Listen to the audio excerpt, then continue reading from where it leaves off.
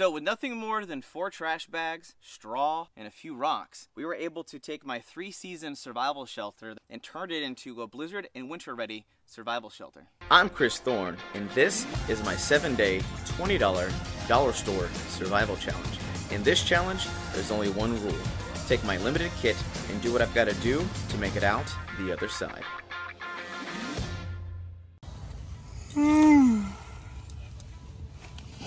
Good morning, everybody. Oh, it got really cold last night, but I had this one who's being a butthead because now it's probably like, I don't know, like 8:30 in the morning. No, I know it's not Arctic cold, but for South Texas, it felt like, oh God, it felt like 35, 40 degrees, which is substantial considering, was it day 3? 85, so there was a big temperature fluctuation, but Bella kept me warm. I put my gloves on for my hands because that's all I had, and I kind of just like hunkered down like this and like wrapped around her. She was a good pup though.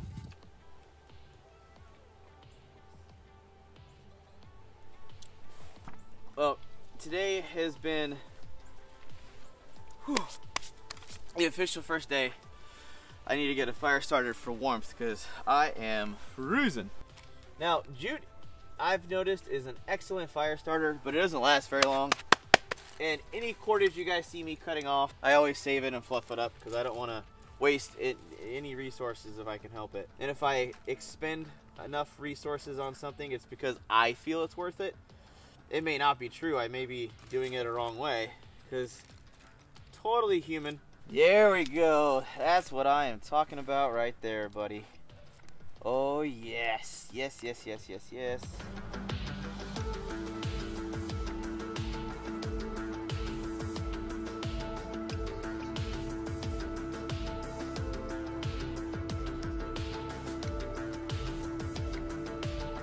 Crazy kook. I don't want it too close to the fire. Last thing I need is my butt catching on fire. My butt was cold. I totally spaced. Yeah, I had a chair built. Probably because I keep using it as like a pillow rest or for my neck.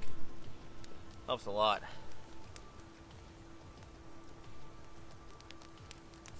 I can go check the traps today, see if the fishing trap did anything. I don't know though. Usually with colder weather, colder water, a lot of the fish don't really like to move as much. They like to bunker down, but who knows? I'm gonna warm up here for a few minutes, get myself energized, and we're gonna take this day on head charge, even though I'm a little more tired now that we're at day 5 because I have less calories. The weather's colder. It's slowing me down a little bit, but I'm gonna keep pushing ahead.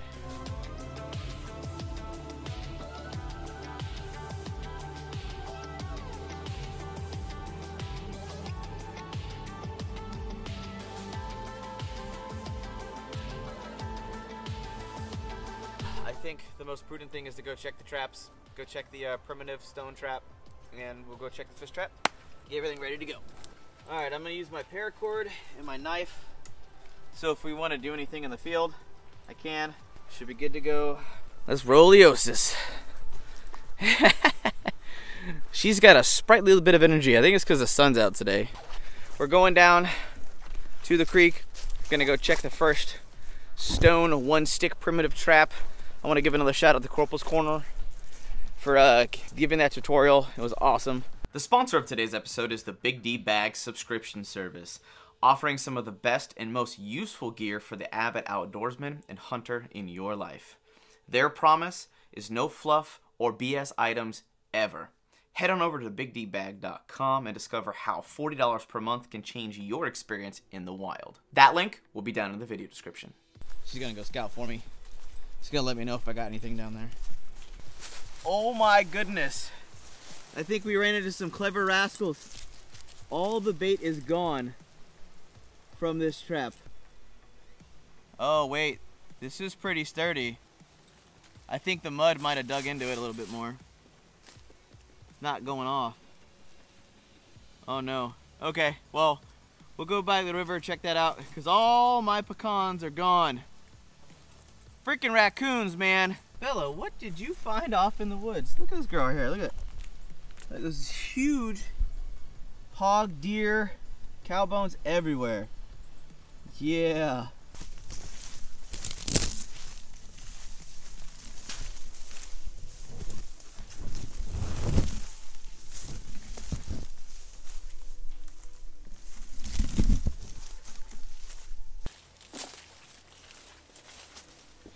Oh.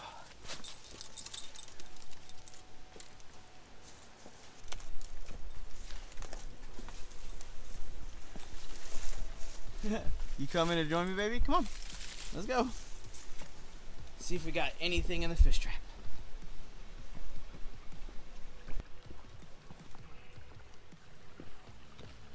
Can you get across?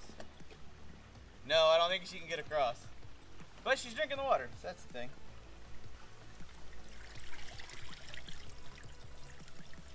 I got a ton of leaves. Okay. Nothing in that trap. We'll probably relocate this a little bit later. You alright, Bella? Need some help, baby? Come on. Come on. Good girl. Yeah. That's not a pool. Yeah, you're all wet. You okay? Come on. Come on. There you go. Good girl. Well, I know someone who's gonna have to warm up by the fire today. Poor puppy. That was a rude awakening. She's certainly feeling that effervescent feeling though. Here you go. Here's your big reward. There you go. Have at that. Ooh, you are wet, girl. You're gonna dry off in the sun. So the traps were a bust for right now. But we're gonna adjust fire, get those things ready. We've got a few things over here that I wanna do, like rehydrate, warm up a little bit. It's a lot colder out here. If I didn't have my muck boots on and this jacket, I would be freezing my cooties off. But so far, everything's kosher. We're doing good. I'm excited because it's day 5 and I've got some big ideas still, even though we only have 2 or 3 days left. I can't wait to let's make it happen. You sunbathing? Yeah, yeah. Sunbathing. Yeah, I don't blame you. Fire nice and roaring. Warm up. Warm up. Next time, try not to take a swim, okay? It's cold. I don't want nothing bad to happen to you. Have one of those big old catfish just swallow you up, and then I gotta eat the catfish to get back at it, you know what I'm saying? Well, I know it's not as exciting as a catfish, but got like 6 pecans left. We're gonna go down there, go grab some more. Belle looks like she's enjoying herself with her bone, having a good time drying off, so I'm gonna leave her out there, let her kind of cool off a little bit. She can get by the fire if she wants, but time to go get some food. So this is the absolute best place in the entire forest that I know of so far to find wild pecans. Why? There's 1, 2, 3, 4 total pecan trees that we have access to. And it's amazing. It's right here by the creek. It's awesome. It's also where I set my primitive trap, and about 300 yards that way, we set the fishing trap.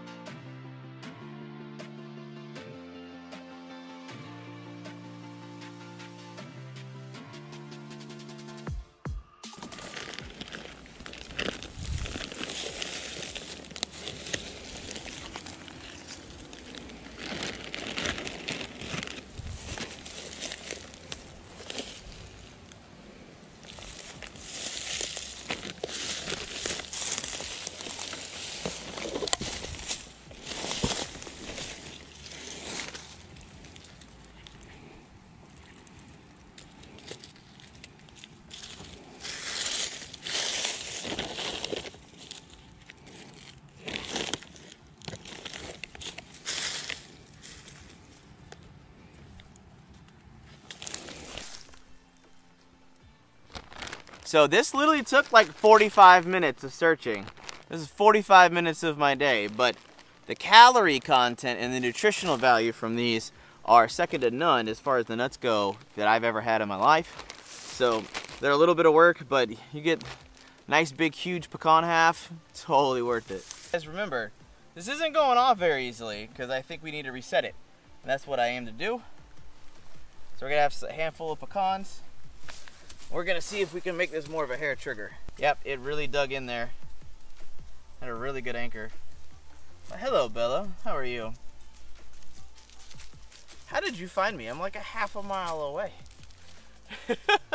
Alright, so there's this little piece of wood right here. Really small.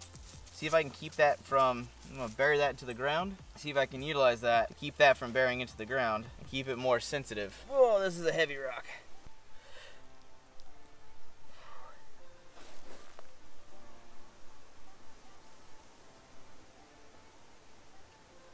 Last thing I want to do is hurt my hand. This is a good, 40-pound rock. This is not a lightweight.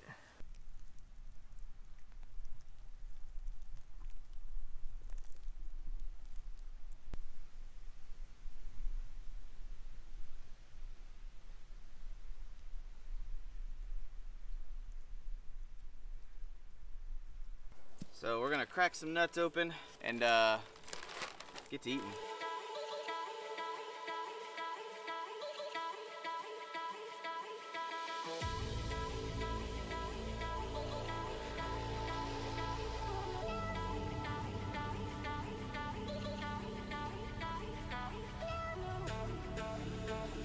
There we go.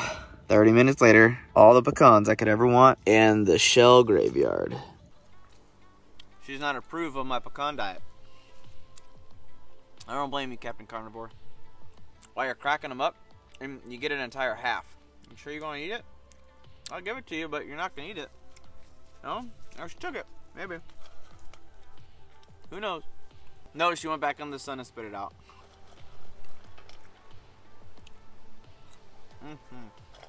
It was really good. And I'm getting ready to do some work on the shelter. Yeah. Super active puppy. My ever watchful guardian. Right there. She's tired though. That cold dip she's finally gotten dried off, so. But I do have, speaking of which, I do have a few things on the shelter that I want to work on. Knife, trash bags. I need another one. Alright, so this is going to be pretty simple. Not going to be very complicated at all. Just opening these things up, cutting them open.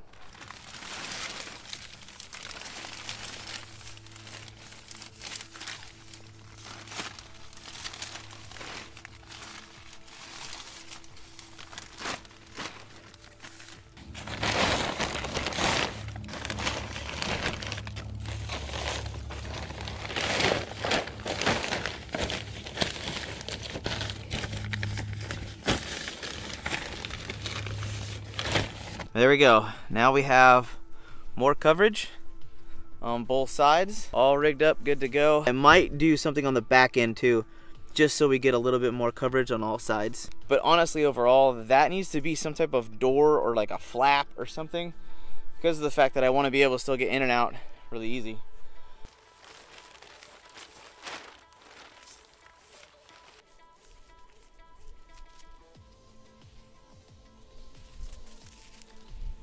Alright, so one of the most important things you want to do is add straw, pine boughs, anything you can, leaves, if you can, to create insulation on the floor.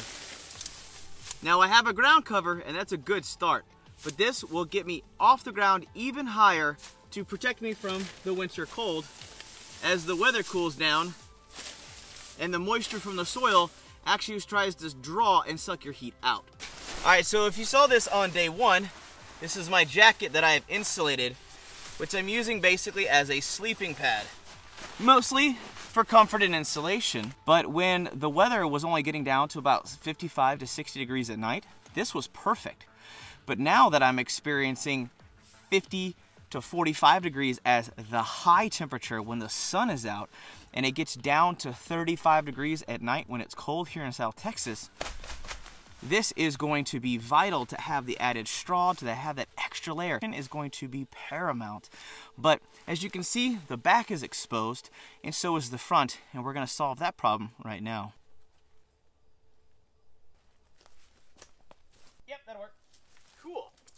That was my hobo measuring stick. Take this stick and some extra trash bags. I'm gonna build some doors.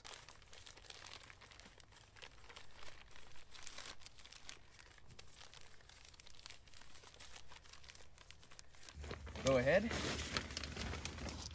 Lock down the doors. You can roll it up.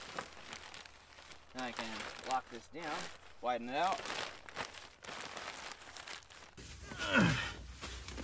I still got my access door, but I'm protected on more sides now.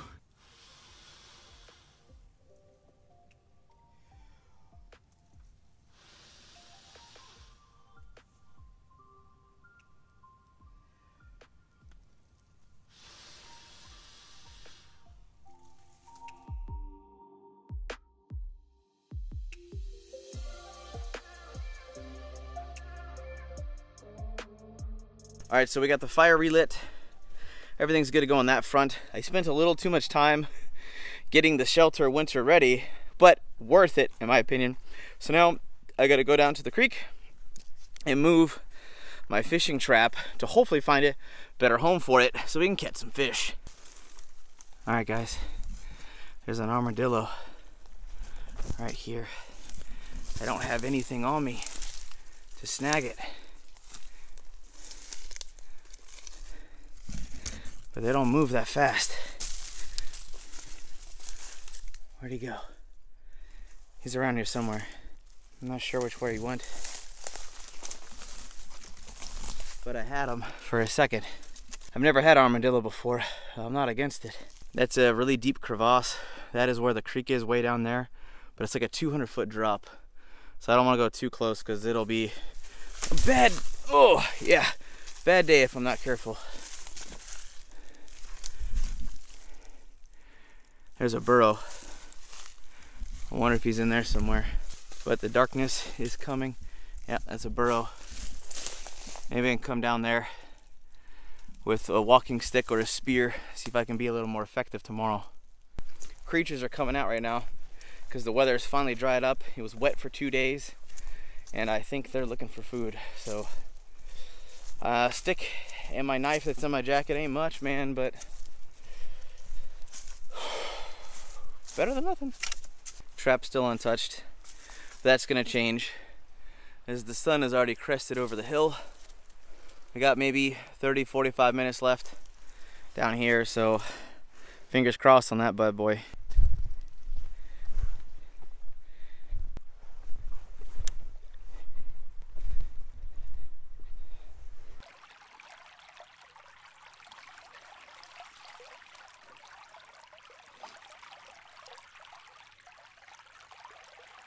Yeah, nothing but leaves and the bait's left, so. All right, so this area that we're going to, I've had success with before, and the water's kind of calm. There's some tree cover right here, and I feel this might be a place that some creatures would go to get some respite from the current. So maybe we'll get lucky. All right, fingers crossed.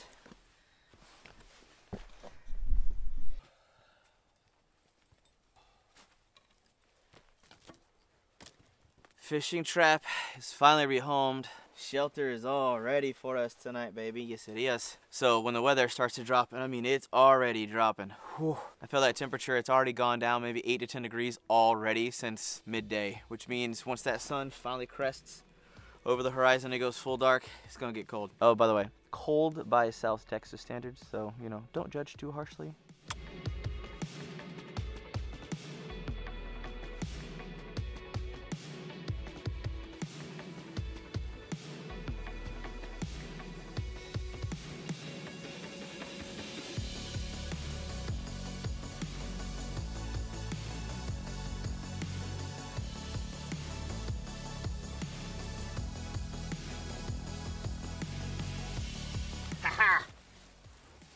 My levitating ham. That was the coolest thing yesterday. Loved it. Alrighty. I can't wait to watch this thing levitate again. It was so funny. Probably my favorite, most entertaining thing in the night. Whew. Hot, hot, hot, hot, hot. Power of levitation. Is this not the coolest dumb thing you've seen all day? Oh, it's too fun. Feel like Houdini. Rise ham. Slice this up all proper like. Tonight with Chef Thorne. Cutthroat Kitchen. Good stuff.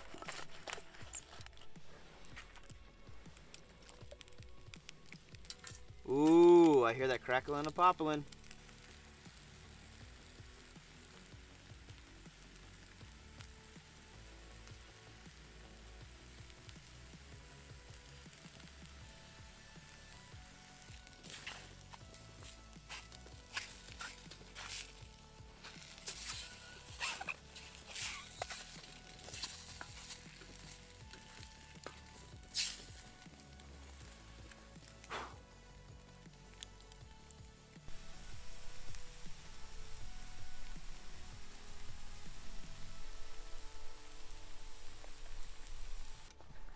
Time for dinner.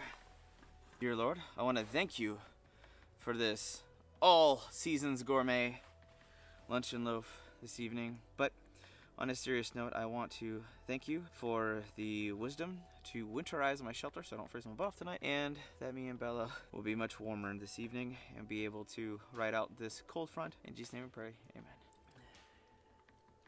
I knew you were gonna want some. I knows you better than you knows yourself. Yes. Go, baby. I'm gonna give you a whole slice. It's Halloween. Why not? Tear it up, girl.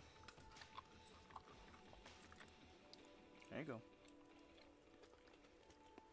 You gotta save some for me. I'm hungry.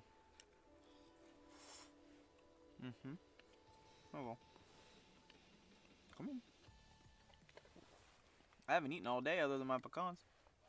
I know you want these now, though. These are like, Dad, this is the ticket. Oh,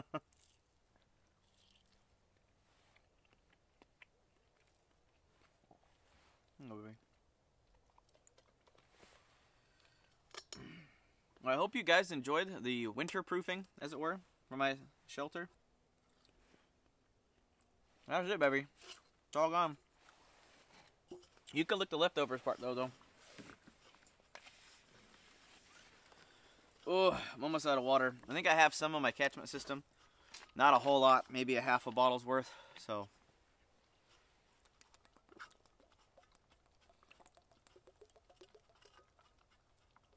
Bella, come on, baby. Yes. Come on. Come on. Yeah. We have to get comfy. I gotta lay these down. Close our doors so we get warm. But yeah. Oh, that feels so much warmer, baby, doesn't it? Oh.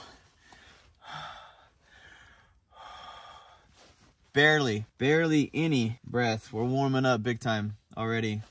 No more breath popping off. That's a good sign. It's working, baby. Yes, it is. All right, guys. Well, it's been a long day, a fun day. I've enjoyed this series so far. I hope you guys have just been blowing this thing up and loving it as much as I have. Just participating and trying this stuff out for you guys. But I think I'm going to go to bed, man. Tomorrow's day 6. Good night, y'all.